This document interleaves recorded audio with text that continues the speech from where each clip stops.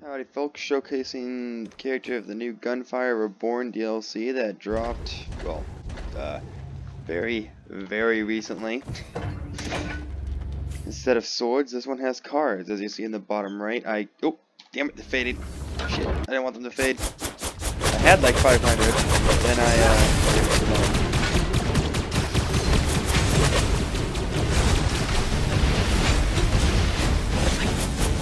you just kind of summon a bunch of cards. Every once in a while you get a special one to throw down. I just missed on this fucker.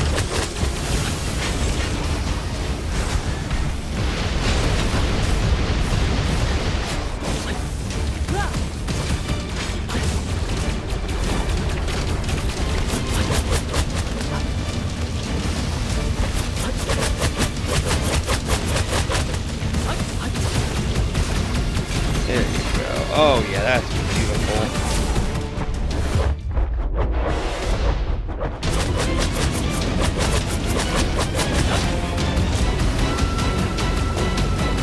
Ooh. Oh boy. Come on. Oh, I've got the same feel.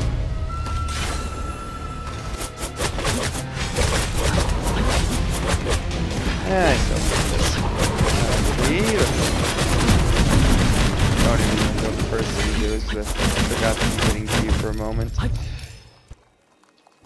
Yeah, it's kind of crazy. Have some crazy upgrades. I guess take a look here. Let's see here. Which one was it?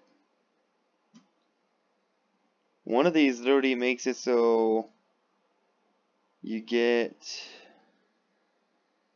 2. Damn, I actually didn't have the perfect deck one. That's kind of sad. That would have been awesome.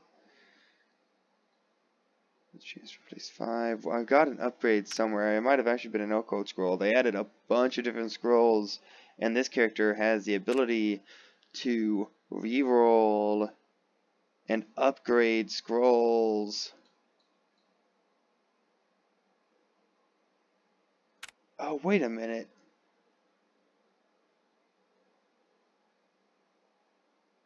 I actually might have forgotten to do something like the entire time I had this. Oh.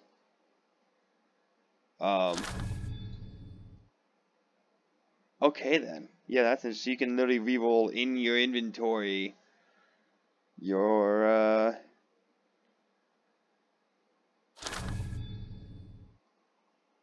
what that just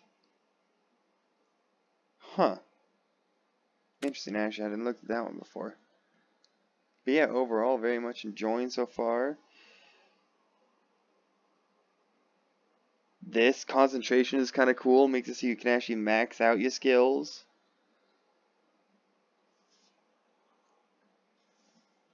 Yeah, I'm still not seeing it here. But there was one that made it so it locked one of the upgrade paths, like Polar Highlands.